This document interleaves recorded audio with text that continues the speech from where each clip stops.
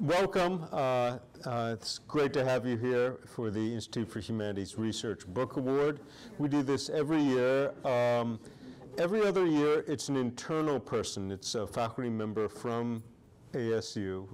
They submit their books, and it's adjudicated by an award committee. And then on the other years, it's an external person. So next year will be external. This year we have the pleasure of an internal candidate. So let me say a few words then about Patrick. Is you can think Samuel Beckett and modernism, Nietzsche, a little-known travel writer, Kathleen Murphy, and Irish historian Standish O'Grady's writing on the mythic hero Cuchulainn. Patrick Bixby is a man of many skills and diverse thinking, and now licensed to travel, a cultural history of the passport. And having written for the Wall Street Journal, Fortune, The Conversation, he turns this kind of accessible writing to the birth, standardization, and now the necessity of a passport. And I'm happy to say that part of this came from the IHR ran a series of how to write for publics. And this was a way for him to begin to think about turning from academic writing and that skill set of research into how to translate that for a broader audience. The award committee included these comments. Who are we and where are we allowed to wander, to seek refuge, or simply be? In License to Travel, Patrick Bixby investigates the ways passports and the regimes that create them seek to answer those questions.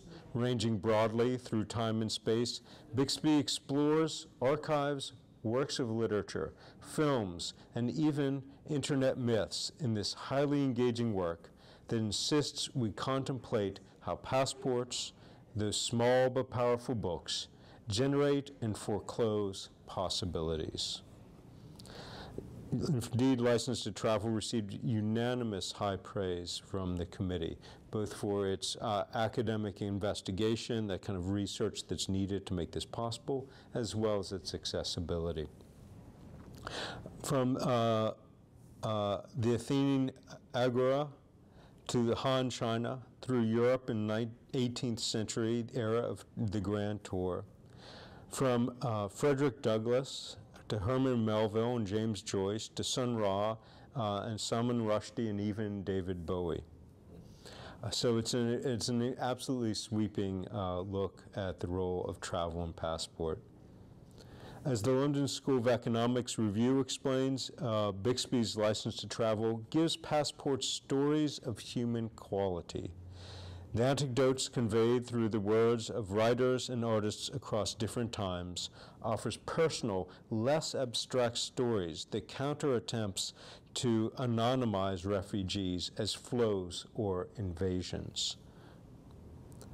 And so to end this with Patrick's own words, now more than ever, we are our documents. They tell the world who we are, where we come from, and where we can go. Please join me in congratulating and welcoming Patrick all the way from West Campus to us here today. And Patrick, we want to recognize you. So rarely do you get a trophy. You know, we get these plaques, we get, That's amazing. So, well done, sir. As I was saying, I feel like I won the bowling league. So I guess I'll put this over here. Yeah. Drive around town with that. Thank you so much, Ron, for the introduction and for the lovely trophy and for this entire occasion. I really appreciate it. I did want, if we could, to just take a moment to acknowledge the lives lost in the Middle East this past week.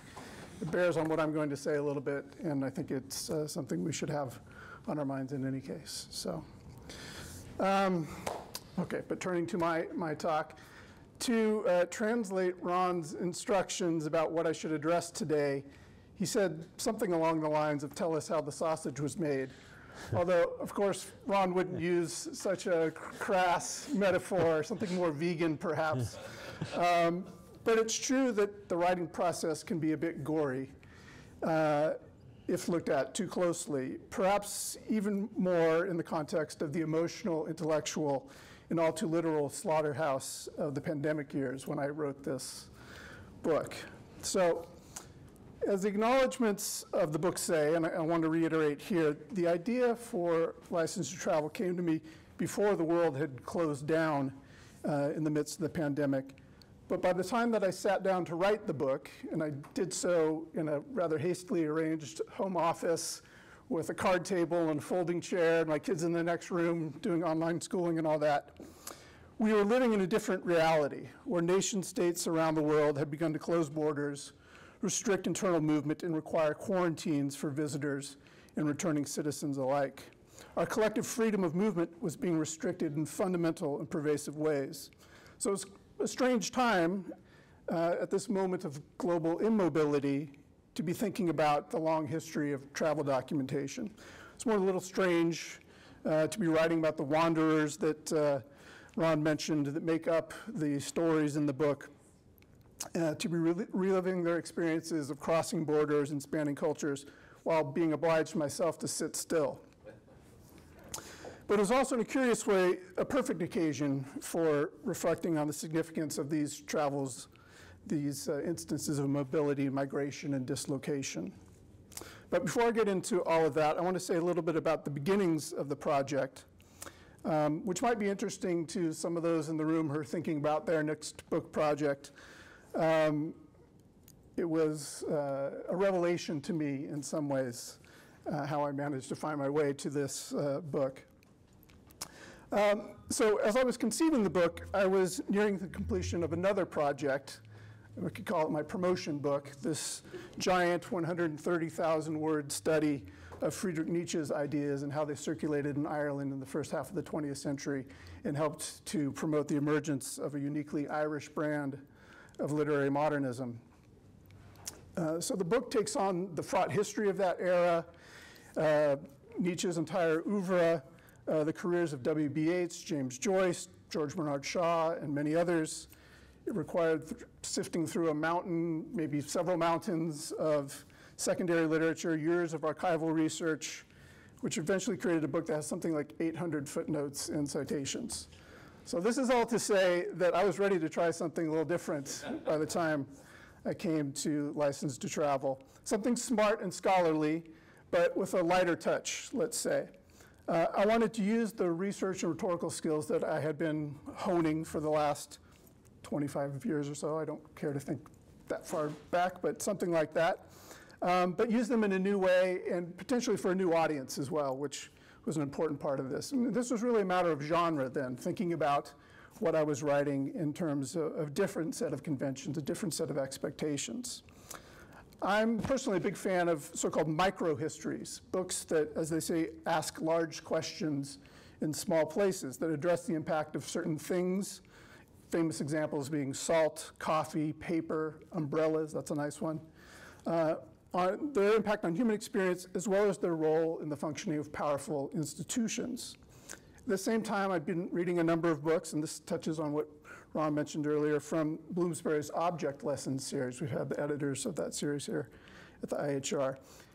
Books that give a lot of attention to seemingly simple objects, speak to the rising interest in the history of material culture.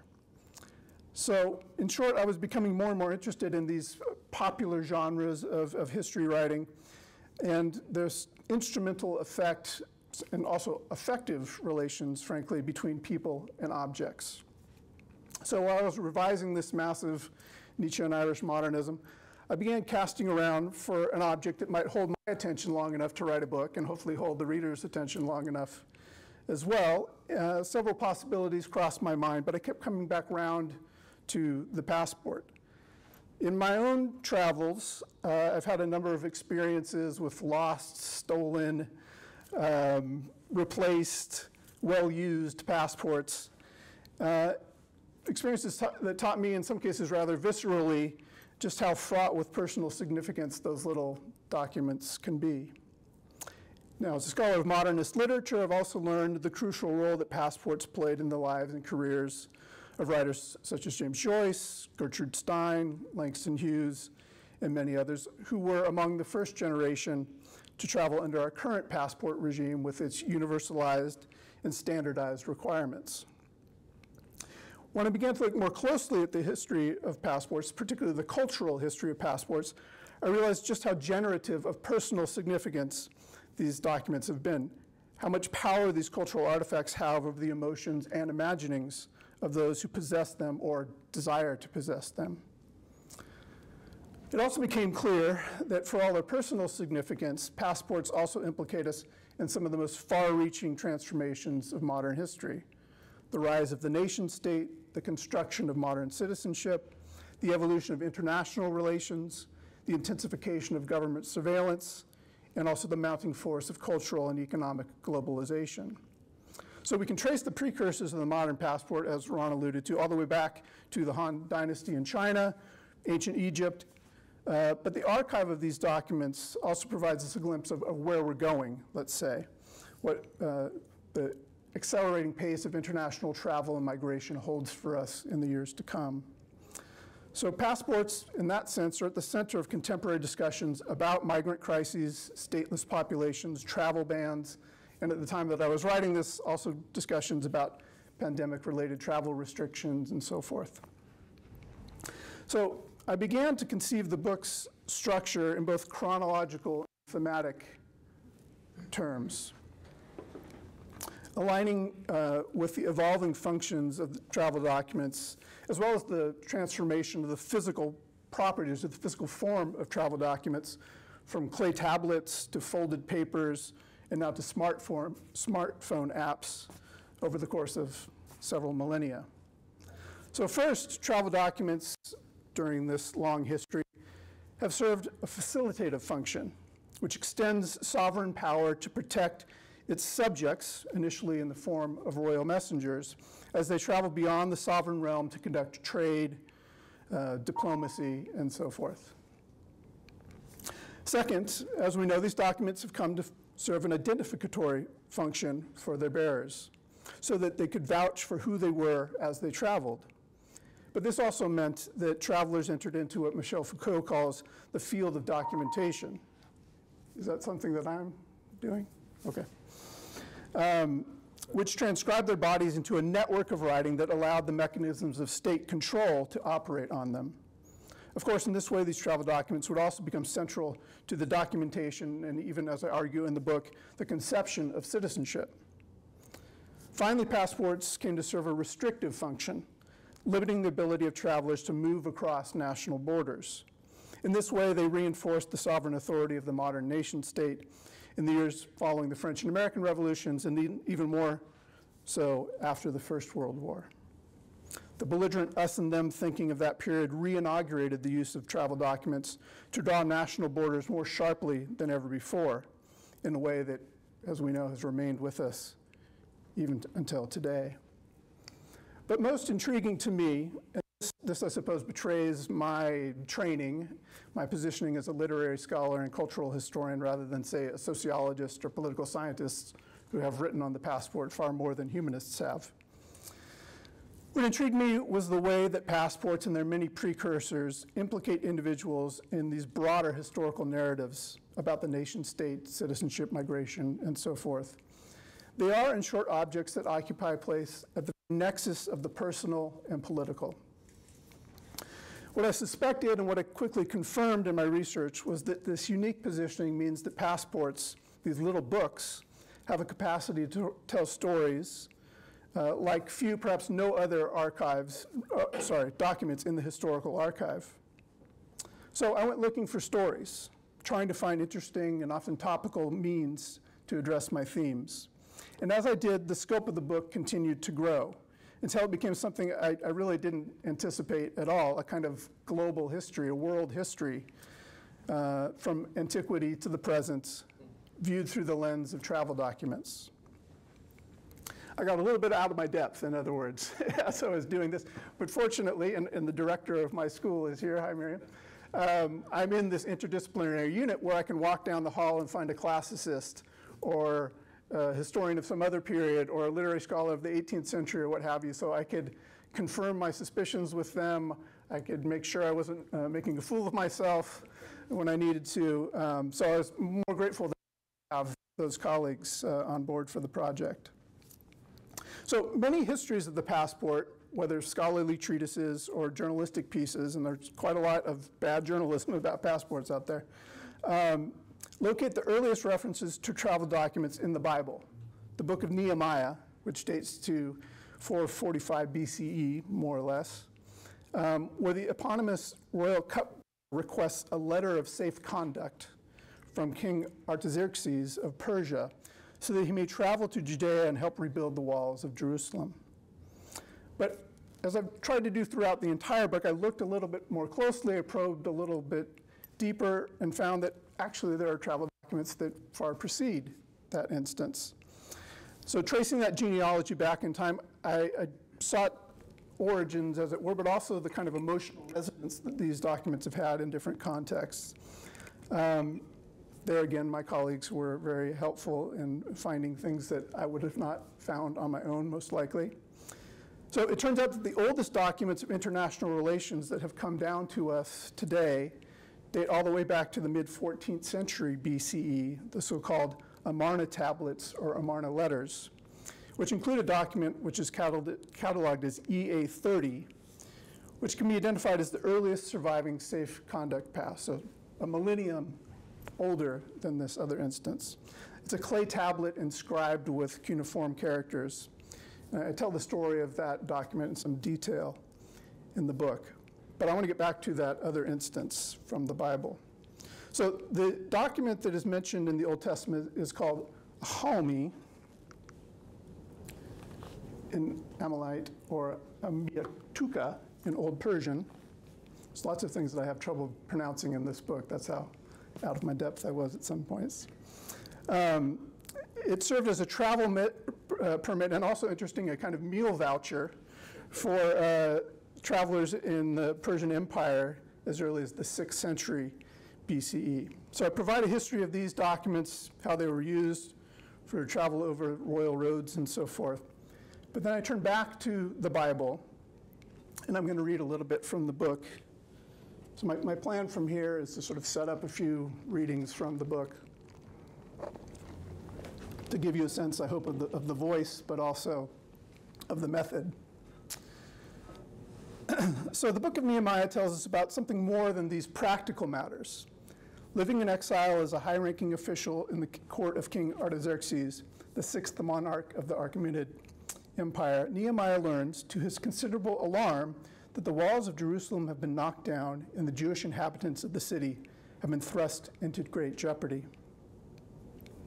After several days of fasting and prayer, I'm sorry, were you raising your hand? Oh, no, sorry. I'm happy to take questions at any point. After several days of fasting and prayer, the dismayed Israelite comes before Artaxerxes, who inquires about the cause of his worry and what might be done to alleviate it. Nehemiah immediately lodges a request for the travel documents, which accompanies an appeal for the materials he will need to rebuild Jerusalem when he returns. This is quoting from the book of Nehemiah.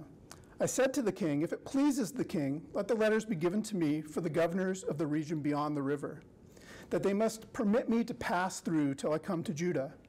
And a letter unto Asaph, the keeper of the king's forest, that he may give me timber to make beams for the gates of the palace, which appertain to the house and for the wall of the city and for the house that I shall enter into. So what's perhaps most extraordinary about the request is that it's preceded by a lengthy prayer to God, that receiving heartfelt repentance from Nehemiah for the sins of the Israelites, he might grant the exile favor in the presence of King Artaxerxes. So the utterly remarkable fact is that the Israelite does not appeal to God directly for safe passage through the region beyond the river, that is the west of the Euphrates, but rather for help in securing a letter of safe passage expressing the temporal authority of the Achaemenid sovereign. So the book of Nehemiah also testifies to the emotional energies that circulate around the letter of safe conduct. So I do a bit of genealogical and textual analysis of the book of Nehemiah in my book. And I come to this. It is generally agreed that the early and late chapters, which present the action in an animated first-person voice, are based on the memoirs of a historical figure named Nehemiah. And it's undeniable that as the narrator relays his own story, he provides these sections of the text with a rapt immediacy. As he tells it, I was very sore afraid when approaching Artaxerxes with his request. And the Israelite both exclaimed, let the king live forever, and prayed to God, the God of heaven, one last time before lodging his request with the sovereign. When his passport request is granted, the overwrought Nehemiah identifies it with evident relief as a sign that the good hand of God is upon me. So a little bit about my method here. So I've attempted to trace various trajectories through the history of the passport, points of contact, overlap, and so forth in the historical record, including connections between the distant past and our own moment. I see this as a way of getting at certain conceptual insights, abstractions, as it were, via narrative. I also see it as a means to tell the story of the present in a compelling way. So as important as the early reference to travel documentation has been to scholars and journalists, as compelling as the emotional revelations of the desperate exile has been for readers of the Bible, the book of Nehemiah is perhaps more important to the history of the passport for what it tells us about ancient conceptions of citizenship.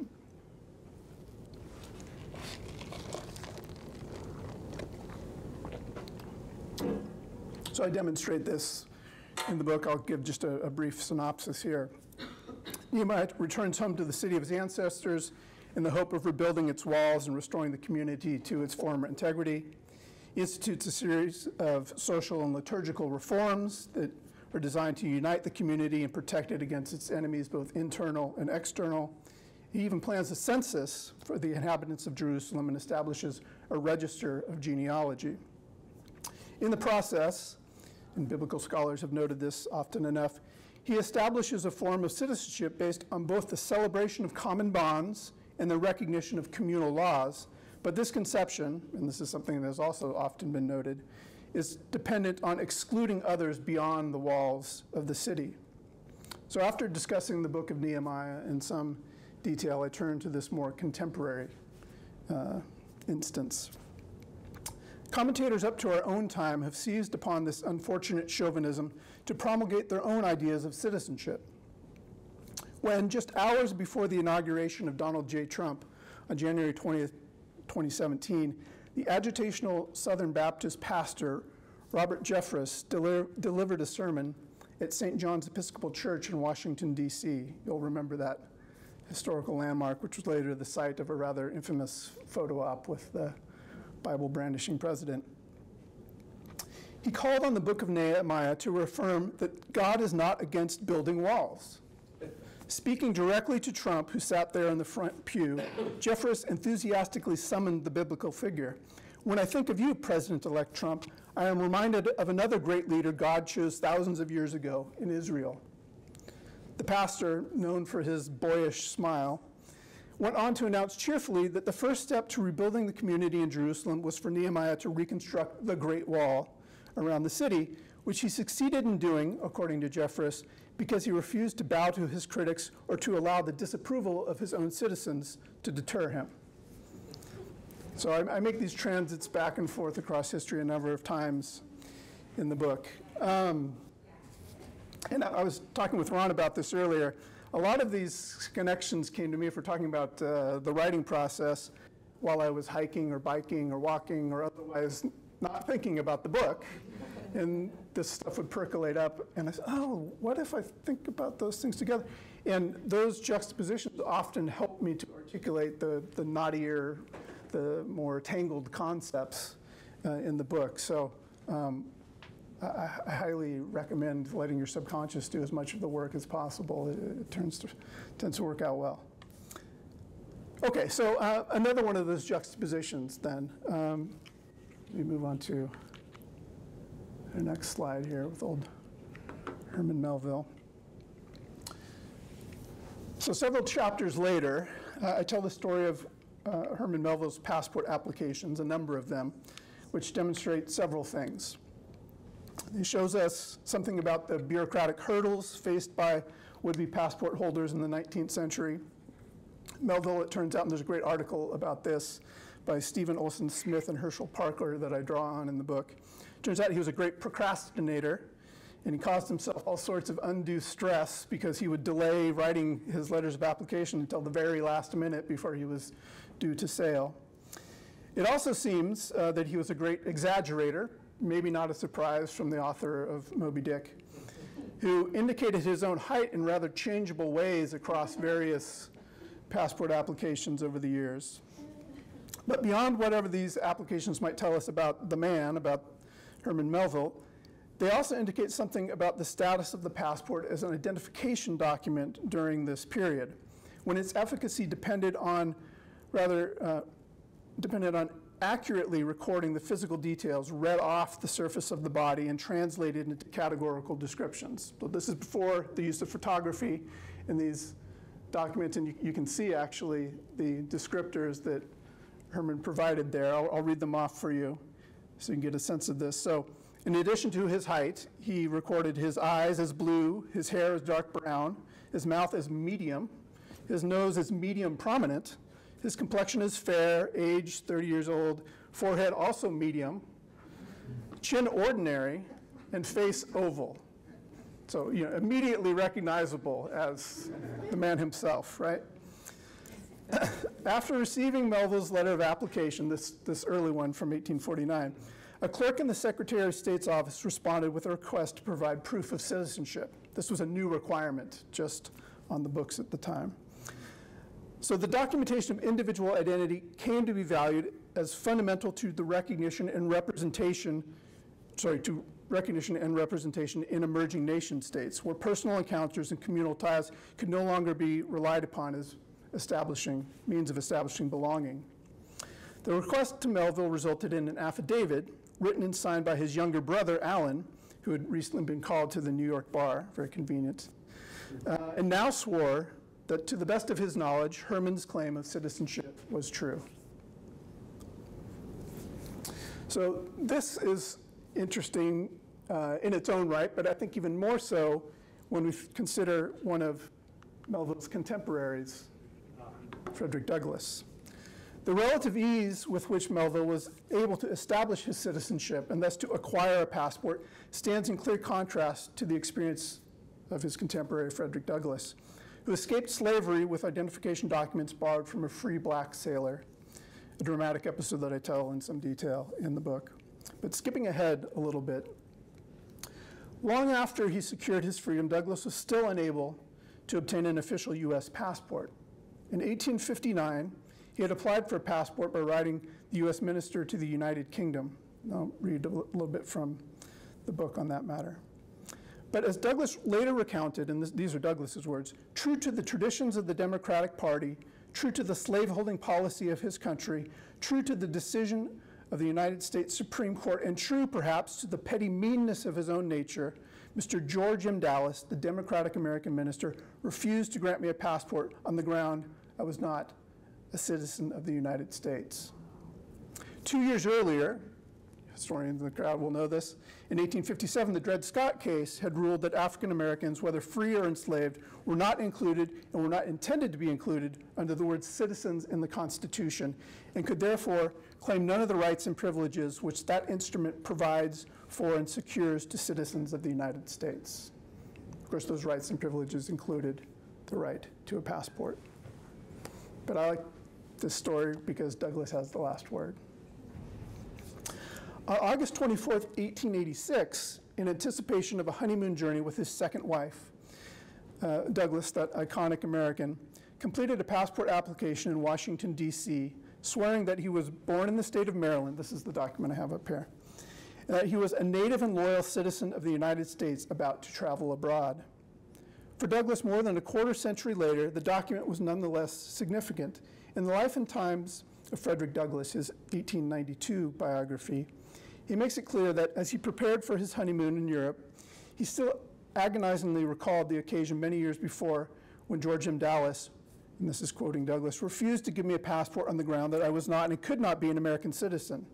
This man is now dead and generally forgotten, as I shall be, but I have lived to see myself everywhere recognized an American citizen. In fact, he was able to swear to his own citizenship in this document because he was well known enough to do so. The passport he would receive in 1886, the first that he ever possessed, was yet another affirmation of that hard-won status. The fact that the passport was a symbol of citizenship more than a necessity for travel did little to diminish the sense of freedom that it afforded Douglass. After describing the acquisition of the passport, he writes movingly of his long-standing wanderlust. I had strange dreams of travel even in my boyhood days, he says. I thought I should someday see many of the famous places of which I heard men speak and of which I read even while a slave. Now, in the company of his new partner and in possession of his new document, he could finally embark on his grand tour. Douglass left empty the blank on the passport application where the destinations were to be indicated. Not because the document would go unused, but because the itinerary was open-ended. From this follows one of my favorite passages in the book where I describe his travels, this grand tour that he took, beginning in France and making his way to Egypt. So between Paris and the pyramids, he would repeatedly observe what he saw in the old world and compare it to what he knew so well of American ideals, values, and aspirations, but he never again mentions his passport. Okay, so now on to my last example. In the second half of the book, I discuss the emergence of the modern passport, the passport as we know it, that's the phrase I use, during the First World War, its role in the refugee crises brought on by the Second World War, and much, much more, frankly. But in the closing chapters, I bring the story of these documents to our current refugee crises. So let me pick up from a couple of paragraphs into chapter 6 of the book, where I discuss Ai Weiwei's 2017 documentary, Human Flow. At the halfway point of the film, the Chinese dissident artist turned documentarian enters a refugee camp in Inomenin on the Greek-Macedonian border, where his camera observes the daily rituals of physical survival, men ducking out of the rain into small nylon tents, mothers and children huddling together to stay warm, inhabitants of the camp cooking over a makeshift campfire, others gathering firewood and root vegetables near the fence line. His microphones capture the sounds of feet trudging through the mud, mixed with rapid conversations in Arabic and the rasping coughs of those suffering in the rain, mist, and cold. Ai wanders through the camp, making conversation and filming other quotidian activities. Then the shot cuts through the grinning face of a migrant man who is surrounded by a crowd of other migrants, hooded against the rain, some smiling broadly, some simply bemused. The man begins to unzip his heavy coat as we hear Ai Wei off screen. Ai Weiwei. So this is just about 60 seconds, so I'll play it for you. I feel my practice for out of time. Yes, we change the passport. If you become a Syrian, you become a Chinese, right? Yeah. Where's my passport? Oh, here's my passport. Oh, passport.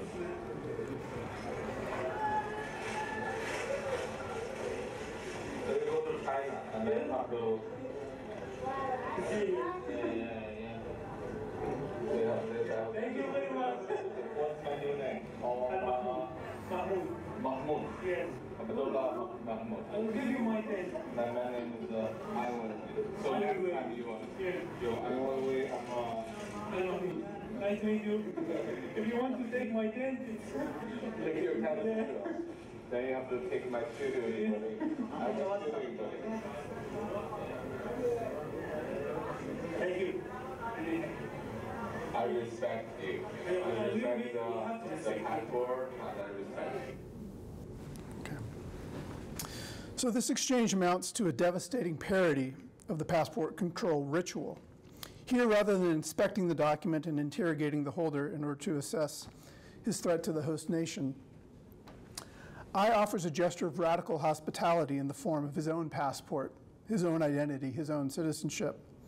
So I go on to discuss the camp setting in relation to Giorgio Agamben's well-known concept of bear life, which I trace through the entire book, in fact. But I'll pick up here a few paragraphs later. The camp setting thus contributes a plaintive, nearly tragic tone to the scene played out by I and Mahmoud. If only one's identity, one's belonging, one's status before the law could be so easily transferred from one's body to that of another. If only the world-famous artist could take the place of the desperate migrant. If only the accident of their birth in China or Syria could be reversed, undone. If only the fictions of borders and nations that circumscribe the lives of migrants could be recast in another fiction. So next time, you're Ai Weiwei, and I'm Mahmoud. I'll take your worthless passport, you take the one that grants you recognition, mobility, and a future beyond the fate of a discarded migrant, an unwanted refugee. So I go on to analyze this scene and its ethical implications in much greater detail, but suffice it to say that this is a good example of how I approach writing for a broader audience.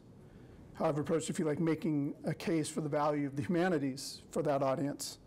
I've sought out stories from literature, film, philosophy, politics, and elsewhere that bring us towards certain insights that help us to understand complex ideas or broader historical phenomena, but do so in an intimate, human way and on an intimate human scale.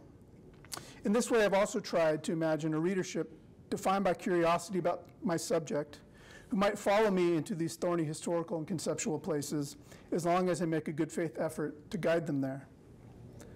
It turns out that passports, precisely because they tend to generate interesting stories, which alternate between travel writing and personal memoir, provide an incisive means to reflect on broader themes of cultural and political history.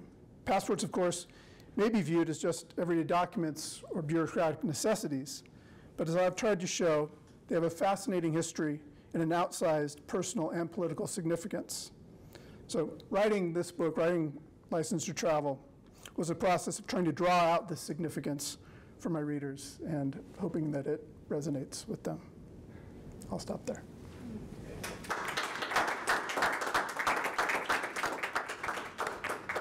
So, Patrick, will you take a few questions? Sure, absolutely.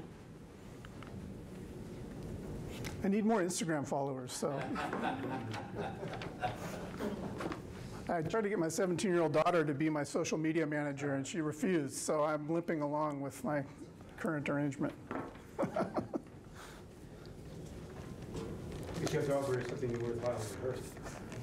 Yes, I've tried. I'm helping her write her college exams right now, her college essays for applications right now. That seems like it should be enough.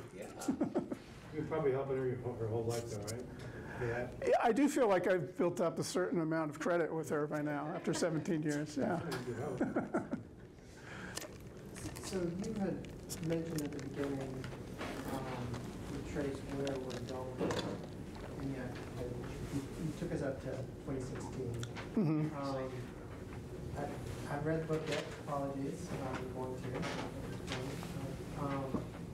But can you summarize either what you say in the book or where you think this is taking us? Well, I don't have a crystal ball, but I do kind of project into the future a bit in a couple of different ways. One, by looking at a dance piece, actually a piece of choreography, and also the design of some contemporary passports to think about what's called the mobility gap. That is the difference between the most powerful passports and the least powerful passports, the most powerful being those that allow visa-free travel to the most countries. So these days, a UAE passport happens to be the most powerful. Will get you into 180, 181 out of 193 recognized UN countries and territories, while an Afghanistan or Afghani passport, a Syrian passport, the number is more like 39 or 40.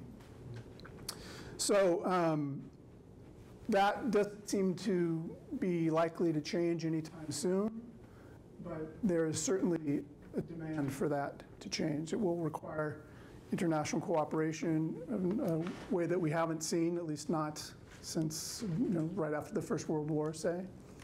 And I also look at the sort of technological transformations of our travel documents, the ways that biometric data, blockchain technology, smartphone apps, and so forth are being used for the control of migration now. and the likely outcomes of that. It will probably be the case in a decade. None of us have a paper passport. We'll all be using our phones for that purpose. And I hope it's not a cop-out, but the way that I end the book is that whatever our geopolitics is to be, the passport is going to play an important role there. The migrant crises that we've been experiencing for the last decade are not going away. And the passport is right at the center of those. And as people seek safety, economic opportunity, and all the other reasons they migrate, the passport is right at the center of those concerns. As a US passport holder, I tend to think of my passport in rather romantic terms. It reminds me of places I've been and places I want to go and things like that. But I've talked to a lot of people about their passports over the last few years, writing this book and after. And for people in many parts of the world, the passport is a burden. It's an obstacle. It's an anchor, keeping them where they are rather than allowing for their freedom of movement. So the passport will continue to be a place where we think through. It's a site, it's an object where those issues come together. Yes? A couple of things about internal passports. Like in Russia, where they have internal passports required, and the nationality of people is put there, but interestingly enough, your family could have been there for hundreds of years. If you're Jewish, it says you're Jewish and not Russian. You can see where that goes in terms of the. Another thing I was also thinking about on the other end of it, I'm thinking of passports being embedded in your skin or using the lens of your eye to identify who you are. Then it would be virtually impossible to have any fraud with passports anymore. Yeah, well, so there's an interesting confluence of those two things actually in Russia in the 19th century. When serfs would leave the property of their overlords, they would be required to have an internal passport. If they were caught without that passport, they would be branded with a B, which would indicate that they were vagrants or otherwise, off the reservation where they shouldn't be in a way that was permanent and would always mark them out as someone who's transgressed that restriction. I believe that the serfs were probably emancipated in 1865, I believe. Right. And so after that, I guess it wasn't. But you were always still had their brand. Even after that, there were similar restrictions. Yeah. They also have. They've had the Soviet Union and Russia. I don't know if before the Soviet Union they had the internal passport. Maybe it was a continuation of that. Yeah. Well, they're still used there, and that's a variation on this for sure. Although, of course, it's to control internal movement rather than movement across borders.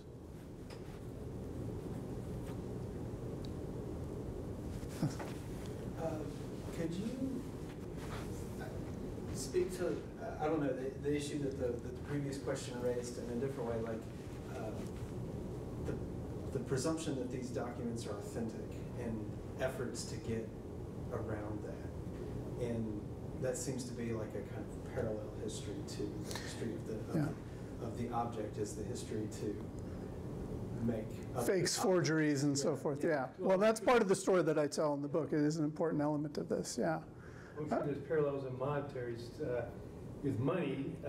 If always trying to make fake money, and the same, it's probably done the same amount of time. That would have both requirements. I think there would be the forgery of money and the forgery of travel documents.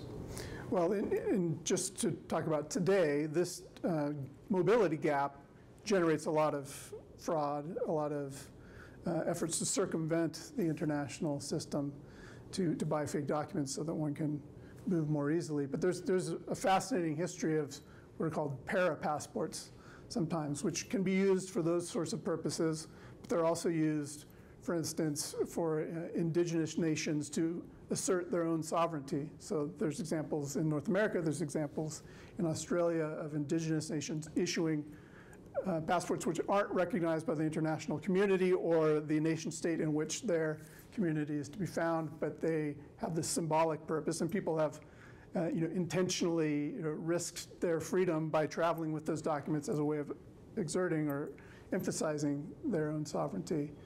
So yeah, the story is a very detailed and complex one with these kinds of documents. Another one that is quite famous is the so-called World Passport, which is issued by an organization called the World Service Authority. I went and got a couple of these fake passports myself as part of my research. This was an organization founded shortly after the Second World War by an American who had walked into the UN grounds in Paris and declared himself a man without a country because he had been part of bombing missions over Dresden during the war, and he saw the war as the outcome of the internecine relations between nation states and wanted nothing to do with it afterwards. And so he founded this organization, which was a kind of parallel to the UN, but without the official recognition or status, and began issuing these documents. And in fact, they're still issuing them, so 70 years later, more now.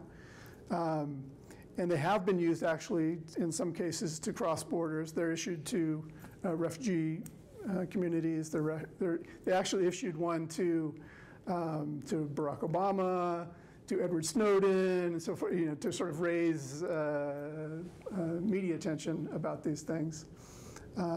Yeah, so there's this kind of, as you say, parallel history of false documents that play on those three functions of the passport that I enumerated at the beginning, but in ways that are meant to circumvent the authority of the nation state in one way or another. Yes? Thank you for your talk. Your book sounds wonderful. I wonder, how did you define the parameters of your topic? Because it seems very large, and you described a few sort of rabbit holes that you've been down. How did you decide what was going to be included and how you could see it as completed for the purpose that Well, that was maybe the most difficult thing about writing the book, because as I researched, I kept finding more and more interesting stories, more and more examples of para-passports and internal passports and so on and so forth.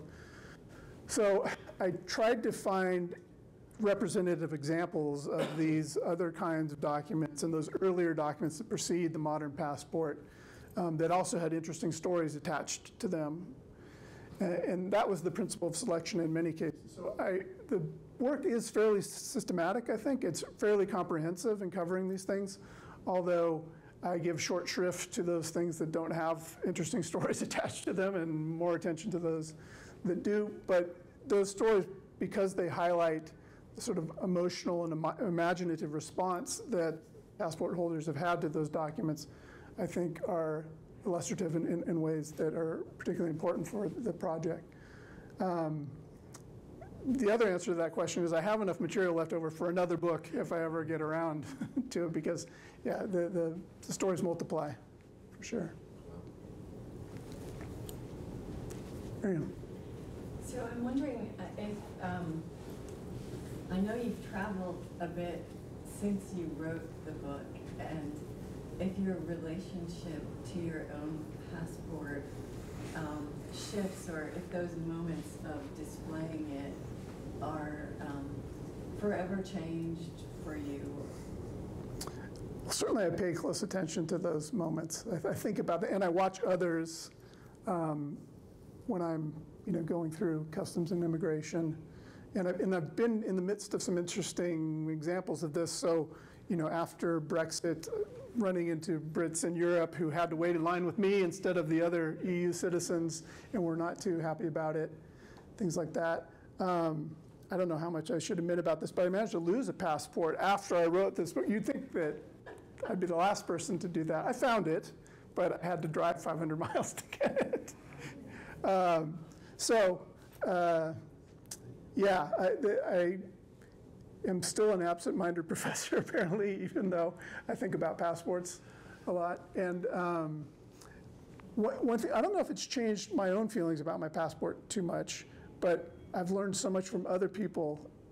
Once they hear I've written a book about the passport, they want to tell me their passport stories. And that's another source of a book, perhaps, all the things that people have told me about their experiences, good and bad, with their travel documents. Yes. Yeah, so I'm just curious, I really don't know, but I want to. Like in World War I, World War II, when masses of U.S. Soldiers got shipped into Europe, I'm assuming they didn't have passports? And the same question for Korea and Vietnam? Nowadays they do need passports. Yeah, I think those invasions would have been passportless. Yeah, in the passport, use of passports sort of waned at the end of the 19th century until the beginning of the First World War, and it was only with the beginning of that conflict that concerns about espionage and so forth reignited the use of passports. And then shortly after the war, with the foundation of the League of Nations, passports were formalized for the first time. They had to be the same size, same format, and so forth. So it wouldn't have been a requirement during the First World War. I'm sure they weren't during the Second World War because of the general crisis going on.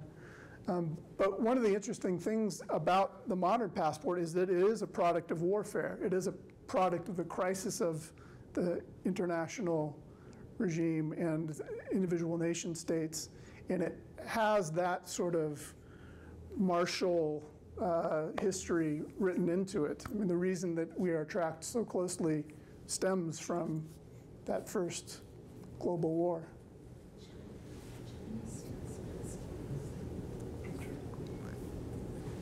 Well, please join me in thanking Patrick once again for a wonderful